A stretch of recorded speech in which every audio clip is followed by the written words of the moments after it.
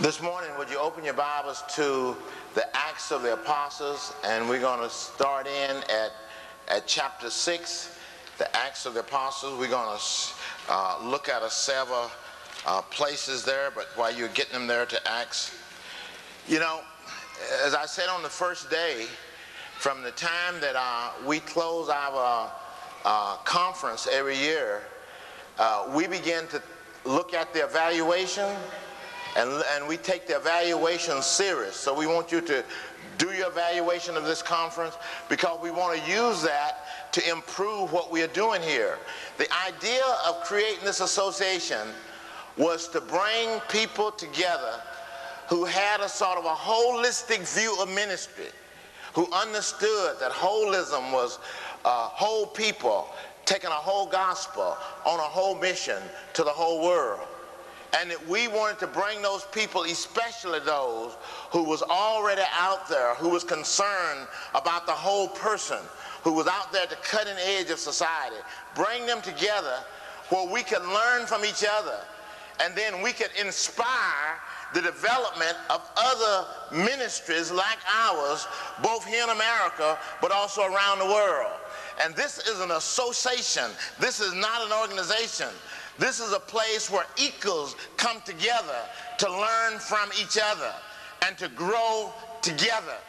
Sometimes when I try to explain the association, people will say to me, because they're so used to organizations come into being to promise them what they're going to do for them.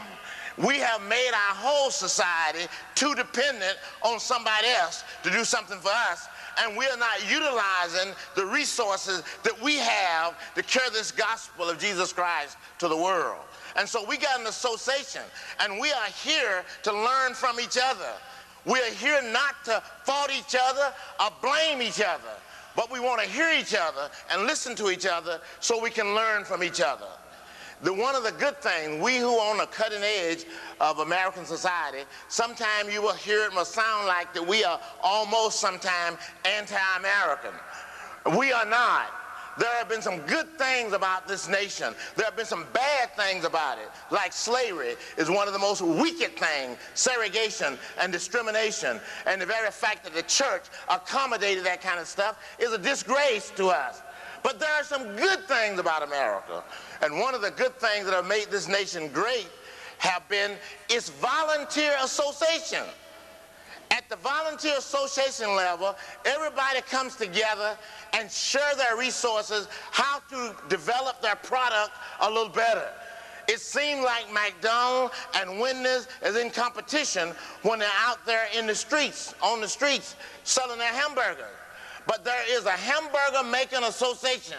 And at that association meeting, Wendy and McDonald all come together and learn how to do their trade much better in the society. That's what this association is all about. We're about equals coming together to learn from each other and then go back to our community, and then we will know each other too. And that we can call on the people that we hear about here who know how to do it a little better than we know how to do it. And we'll get them to come and help us, and we'll grow together. That's what this association is all about. I said all of that to say, even in this association, we want to make certain that everything that we do is anchored in the Word of God. It's the Word of God. It's the Word of God that got to be the driving force in what we're doing. And we believe that community development is really trying to live in obedience to the Word of God. To the Word of God. And so that's why we are here. And we have selected three topics, basically. We've already talked about integrity. And we talked about the very fact that Joseph was a person in the Bible who we use as our model of integrity, and how that he was a fulfillment of the first psalm. He was like a tree planted by the river of water that brought forth fruit in the season. His leaves didn't wither, and whatsoever he got into, he prospered. We talked about that the other day. And now, yesterday, we talked about vulnerability. And we used one of my heroes in the Bible who exposed himself And he exposed himself to the king. He exposed himself to Jezebel because he fell in love with God. We said that he would have been an ordinary guy. That's what James says. Say that Elijah was an ordinary guy just like you and me. But somewhere along the line, this man fell in love with God. And that's what it means to really be a Christian. To be a Christian is to discover that God loves you. The best place to discover that is at the cross. It's at the cross we see God's love. The just dying for the unjust. Greater love than no one than this, the one who laid down his life for his friend. For God so loved the world that he gave his only begotten son. We discover how much God loves us. And that we repent in the relationship to our rebellions against this God who has been after us with love. And we discover that he's after us with his love. And then we repent because we've been so rebellious to this God. Then we turn back to this God. And he saves us. We forgives our sin, and he saves us. Now we're in love with this God. And now what we want to do is to love others, to try to love others the way that we have been loved. That was Jesus' teaching. He had been eternally loved by the Father. And because he had been loved by the Father, he loved those 12 disciples like he had been loved by the Father. And that's our responsibility. Is to love God. That's our privilege. To love God with all of our heart and with all of our soul and with all of our mind. And then we're to reach that love out to our neighbors as we love ourselves. This morning we want to talk about brokenness. What it means to be broke. I really believe that in order to be an effective Christian, let's put it this way, one need to come to that place in their life when they are broken. When they are broken. They need to come to that place where they have to depend upon God. Abraham became the father of our faith. And what made Abraham the father of our faith, God called him to go out and live among some Canaanites, some wild people. He put him in a situation where he had to trust God. And what God said to him, every time he was threatened, he would say, Abraham, walk before me and be sincere. I'm your shield. I'm your buckle. I will take care of you. And in the midst of that, Abraham walked out in that. And he watched God take care of him. He didn't trust in himself. He had to trust in God. You know, what we have organized, and I've said that, we have organized Christianity today, more or less, is becoming an extension of individualism, selfish, and greed. What we need is God to help us. And a lot of this so-called healing, a lot of all this prosperity Christianity is all getting God to help us. Getting God to do stuff for us. God has done what is necessary for us. God has provided redemption in Jesus Christ. And he has provided everything that pertains unto life and holiness and godliness. Right. All we have to do is to live in obedience to that, and God will freely give us that. And then to create a religion of culture, of prosperity, and God blessing me and name it and claim it is destroying our society. It's setting our society up for the lottery. It's setting our society up for a big fall. God wants us to deny ourselves and take up our cross and follow him. He said, if anyone come after me, let him deny himself and take up his cross and follow me. We just getting Jesus to help us get along. And we need to be utilizing these resources we have to get this wonderful gospel out to the end of the world. These are the last words of Jesus. Jesus told us to carry this gospel to the end of the world. Take his love to the end of the world. And the church has become just a survivor church. A self-seeking church. When our resources should be used to get out this precious gospel of Jesus Christ. To enrich our world. To enrich our world with our skills. To give our lives away to others. And to watch God bless us. To watch God bless us as we go in obedience to him. And so this morning, we want to look at one that was broken. But what came out of that brokenness is the gospel to the Gentiles. Let's look at it this morning as we go to look at this Paul. this morning. Beginning in verse chapter 6. Let's read a verse there in chapter 6. And let me just read it here for you. Chapter 6, here, where am I at in chapter 6? The chapter 6 I want to set in at this morning. Make sure it's chapter 6. Well, let me get my notes, so that'll make it even better.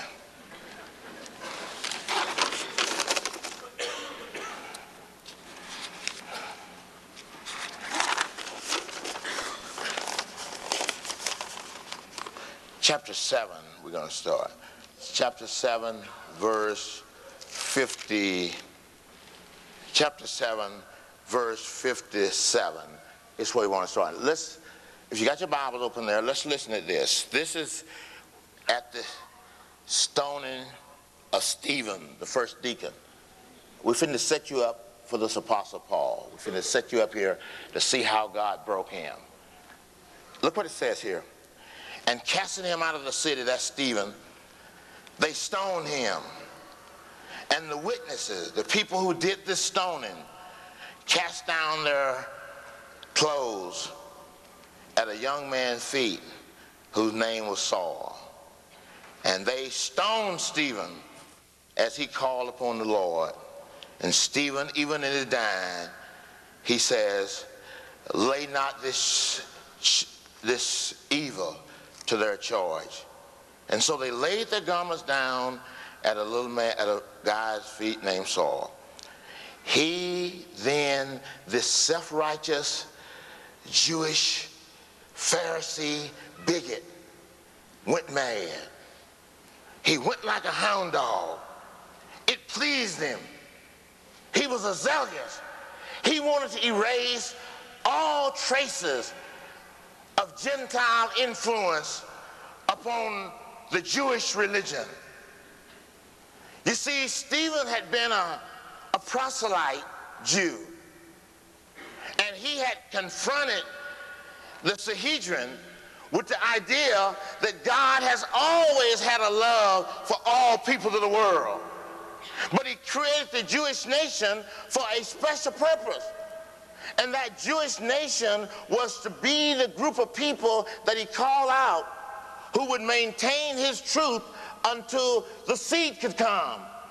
And he was going to bring the Son of God into the world by this nation that he created. He made this nation.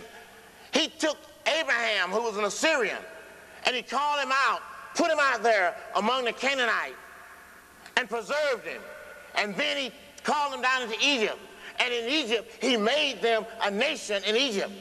Then he showed his power by bringing them out of Egypt and protecting them for 40 years out in the wilderness. And then he put them into that land. He had a purpose for that. And that purpose was that one day the Son of God would come through that people. So God made that. And so Stephen explained that. Have you read the Stevenson sermon? Stephen told about how that our father, that he lived as a fact. Stephen said he lived as an idolatrous. And God called him out, revealed himself to him that he was one God, and he obeyed him. And how he put him there in that land. And here was this Gentile, you might say, telling the Jews all about their history. And when the Apostle Paul heard that, who this scholar, who had been brought up at the feet of Gamaliel, the greatest teacher, and Paul was really, he says himself, that he was superior to all the theologians of his own day. And so here's this little theologian sit there, this bigot, here's all of this, and he says, I'm going to get rid of this Gentile stuff. These people are trying to change the way we do religion, talking about this Jesus. And so, listen to what it said about him. Here, listen at it carefully. It says that this guy here, it says Saul was consenting unto his death. And at that time, there was a great persecution of the church in Jerusalem, and he was the one leading it. And all of the Christians were scattered abroad throughout all of that region. verse 3. Look what it says. It says, as for Saul, who's the head man, as for Saul, he made hawkers of the church. He would enter into the houses, everywhere he would find them. He would hail men and women, commit them to prison. He was getting rid of that Gentile influence upon the Jewish religion. And then, look what it says here as we go on. And it says here in verse 1 of chapter 9, it says, and Saul, yet breathing out, cursing against God's people. Everywhere he was going, he was saying, we got to get rid of these people. Look what it says here. Breathing out, threatening, and slaughter against the disciples of the Lord. He went into the high priest, and he demanded of the high priest that the high priest would give him a letter to the synagogues. And wherever he found Gentiles in the synagogue, wherever he found people talking about this Jesus and this kind of influence that Stevens is talking about, wherever I find them at, I'm going to take them and I'm going to bring them back to Jerusalem. And there in the streets, we're going to stone them again like we stoned Stephen. We're going to bring this heresy to an end. And so he got his letter. And look what it says here. And as he journeyed, verse 3, and as he journeyed, this madman, with all this energy, with all this fire, with all this determinism, you are looking here at a Idi Amin. You are looking here at a Adolf Hitler. You are looking here at a Sadat. You are looking here at a wicked man. He's on his way, and he feels his strength. He feels his power. He feels the emotion of the fact that the Jews are with him. They have already got rid of this Jesus, and now we're going to get rid of, stamp out the rest of this stuff. And wherever I find them, I'm going to stamp them out. And so on his road, look what it says here. As he journeyed, he came near Damascus. Man, he's feeling good. He's feeling good. He gets near Damascus. As he got near Damascus, suddenly there shined around about him a light from heaven. And he fell to the ground. And he heard a voice. And listen to this voice. This voice says, Saul, Saul, I love you. I love you. I love you. Why you don't love me? I love you. Why are you fighting against me? Why are you getting so mean against me? I love you. Now I want you to know that that's the message that we have. And that message to the world, to the wretched people of the world, is this. I love you. I love you. I love you. Why you don't love me? Who art thou, Lord? He said, I'm Jesus. I'm Jesus. The only way to fall in love with God is through Jesus Christ. Jesus Christ have made God visible and knowable. We can now know God. We can know God because Jesus Christ. We have not a high priest who cannot be touched with our own infirmity, but was made like it we are, yet without sin. Now we can come boldly to him because he have been like us. He know our needs, and we can call upon him. He said, I'm Jesus whom you persecute. And then laying there in the dust, broken, absolutely broken in the sand, he says, I surrender. I surrender.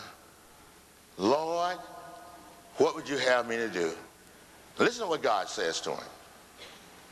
You find this in the 26th chapter. He said, I've called you to send you far away to the Gentiles, the very folks you're killing, I want you to know that reconciliation is not a byproduct. I'm almost getting sick of all of this tacking reconciliation on to the church. Reconciliation is the work of the church. God was in Christ reconciling the world unto himself and has given us the ministry of reconciliation. It's unfortunate that white folks set up a bigot religion. That's unfortunate.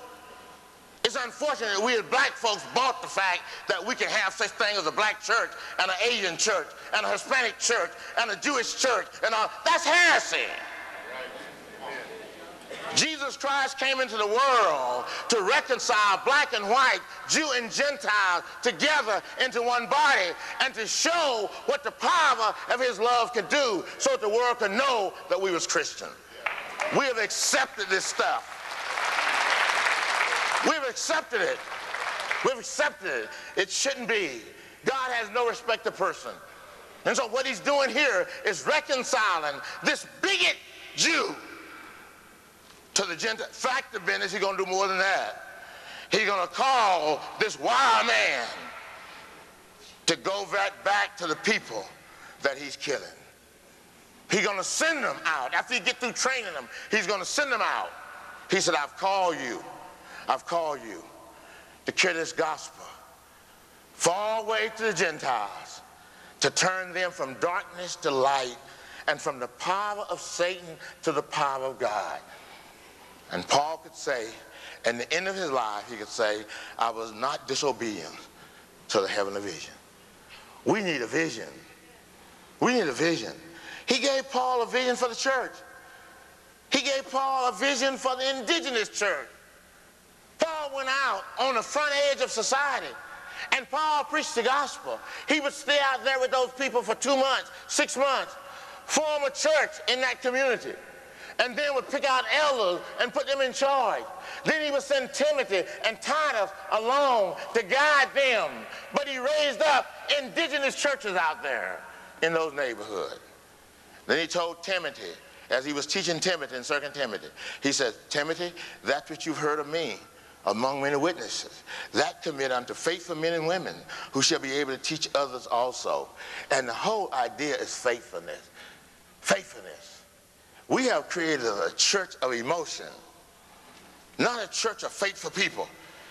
Faith should produce faithfulness.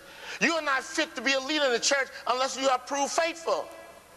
You have to set people around out for a few weeks, a few months, and look and see whether or not they're going to be faithful. And it's in response to that faithfulness we give them leadership. That's the first requirement of being a leader in the church today. And so he said, find faithful people. Set those faithful people over people. And he established those indigenous churches in the society. He had a vision. Let me conclude with this. Paul had a vision for establishing the church. That's what we need today, is a vision for going into the urban communities and establishing holistic churches. Churches that have health centers, churches that have tutoring programs, churches that getting people jobs, churches that training folks, churches that's holistic, churches concerned about empowering people within the neighborhood. We need to go and establish those kind of churches in the community. Then we need to learn how to join church, this suburbia church that has lived with this heresy so long, that ran away from the urban situation.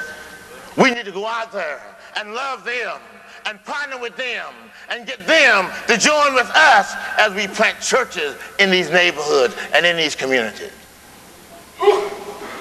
Well, without a vision, the people perish. Let me share with you my vision for the remainder of my life. You need a vision that's lifelong. You need a vision that you're going to die with. You need a vision that carries you on to the end. I'm 68, and I've been in this Christian community development for 40 years. And now, whatever time the Lord give me, I want to stay faithful to the vision that he has given me. And that vision is empowering people, believing in the inherited dignity of the poor, believing that we can come along beside of them and nurture them like somebody came along beside that young man last night and nurtured him, and how he has grown and how he can speak to us. We need a vision to go out and to do that with people, establish these solid congregations that can nurture and disciple people within the neighborhood and within the community. I was talking with some people from Willow Creek the other morning, one of the leaders that are here in our conference. They got a vision for helping to establish, and I'm going up to spend some days with them, going up, and they got this association of these hundreds of churches, and we want to go out there and help them to move a little bit beyond just seeker-friendly, but move out there to those folks who are non-friendly and learn how to reach them with the gospel of Jesus Christ and bring them into their home groups and disciple them and to make those home study groups look like the neighborhood and the community in which people live. We got to break down these racial barriers that we've set up in our society. We have a vision for that. But the big vision I have, let me tell you what happened. Y'all was here last night, and when Spencer died, it was a hit. Vera May had raised Spencer to replace me in the family. We had raised Spencer to be the head of the tribe when I was gone. And when I would go away from home, and I was away a lot, Spencer sat in my seat. All of my children looked up to Spencer. They looked up to Spencer. Then Spencer died, and it was a hit on us. It was a hit on Vera May. Just a few weeks ago, I went into her room about 3 o'clock in the morning because I had felt like that, you know, he was my son too. And everybody was sort of ignoring me. I wasn't doing nothing right. I didn't do the funeral right. I didn't do nothing right. I put together a scholarship fund for the kids. I didn't do that right.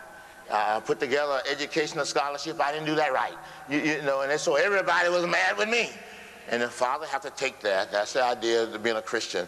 If you can't take suffering, you don't understand what it means to be a Christian. But I was getting to break down a little bit, saying that he was my son too. You know, people are recognizing he was my son too. He was my firstborn too. But that's the father's fault. He got to take the hit. But I was breaking a little bit on that. And then one night about 3 o'clock in the morning, Chris and them had decided that they were going to sell the property. They was going to split.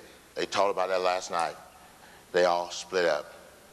And they was going their own separate ways. And we was blessing them as they go on their own separate ways. The vision that they had didn't have any vision. It wasn't no lifetime vision. It was a vision for them being together as long as they could stay together. They didn't have a vision for life. They had a vision for being together. That's the danger of community. Here's some of my community people here. That's the danger of community. The danger of community, it will become self-serving. It'll just serve you. Yeah, that's the danger of community. And then when community break up, all your vision is gone. You hit to the, we need a vision bigger than our community. We need a vision bigger than ourselves. We need a vision that carries the gospel to the end of the world. We need a vision that we can commit ourselves to for life. That's the kind of vision we need. And so I woke up that morning, and what woke me up was I heard these vans and these trucks and these people talking loud outside. And seemed like they were my friends. Seemed like they were people from Iowa, Illinois. Seemed like they were the people who I met in CCDA. I could hear their voices. I could hear you, people like you guys from Chicago. I could hear you talking, and y'all was trying to get in. And I got up out of my bed. It was so strong. I got up out of my bed, and I went to the window looking to see them so I could let the people in. And it was dark. Nobody was there. I went back to the bed, and I woke Vera May up. I said, honey, God has called us, or called me, and us together, because we do everything together. I won't do nothing until I get her to agree. I'll wake up, and she don't agree, I don't do it. And when she agrees, then I know we're going to do it. And so I went to the room, and I woke up. And I said, honey, they got the land for sale. They want $100 and some thousand for it. They got a couple other houses for sale. They want so many $1,000s for that. And I said, honey, let's buy this center. Let's buy this land, and let's embody Spencer's vision. Let's carry out what he wanted to do. What Spencer wanted to do was to build a training center where people could come there and learn about how to train young people, how to do Christian community development. He had a vision for white and black and Jew and Gentiles living together. And he wanted to spread that vision from Mississippi out to the world. If he could spread it from Mississippi out to the world, it would be more believable. And so he had this vision. And I said to Vera Mae, we're going to do it. We're going to do it. And I said, all of our friends is going to come and help us. I heard them this morning. They are coming. They want to come. And Vera Mae said, but the first thing, where you going to get the money? You know, that she always asks me those questions. She always spoil my vision with reality, she calls it. You know, she always trying to bring a vision back down to earth. Well, I want to keep my vision up there. And so she spoiled. I said, look here. Do you remember that I bought this little insurance policy when we was having all these children? I said, I bought this insurance policy so if I got killed or something, you would have some money. It's one of these kind of policies as you get older that it depreciates, but while you're young, it pays a lot. And it has almost done eagle itself out. And I said, honey, we'll sell that policy. And I said, also, you know, we started back in the early 70s. We started buying these, they call them IRAs or something like that, that you get as a hedge for your income tax. And so we started buying those, buying her one and me one every year. And those things had multiplied. And that was going to be our retirement. And I said, honey, we don't live past retirement. I said, let's sell those things and let's buy. And so the next day I was on the phone calling my agent, and he was telling me what to do, and we got rid of those stuff. We bought that stuff. We paid cash for it out of our own pocket. And we said, now what we want to do, we want to get CCDA people. We want you to bring your young people there. We're going to get us a carpenter, an engineer, an architect to be there on the job, to do the main stuff. And I envision CCDA people coming, and we building a first-class study center. We got this old house they lived in, the Antioch house. It's over 100 years old. That's going to be the pearl of our community. When you guys walk in there, your eyes are going to pop open. It's going to be absolutely not, because nobody don't expect nothing nice in the ghetto. All they expect is roaches and rats in the ghetto. And so we're going to make this place beautiful. And then we're going to build a 8-basket basketball court where we can have clinics there. We can bring the basketball players there, the kids. We're gonna build a playground for the kids to learn to play ball and play it right. Soccer field. And then over in the corner, we're gonna put a senior citizens where those old folks can have some life, so we can bring the old folks back together. They can tutor and work with the children. We're gonna build that center there. And we are asking you, what I'm asking you to do, let's do it, CCDA. Let's do it together. Let's build it.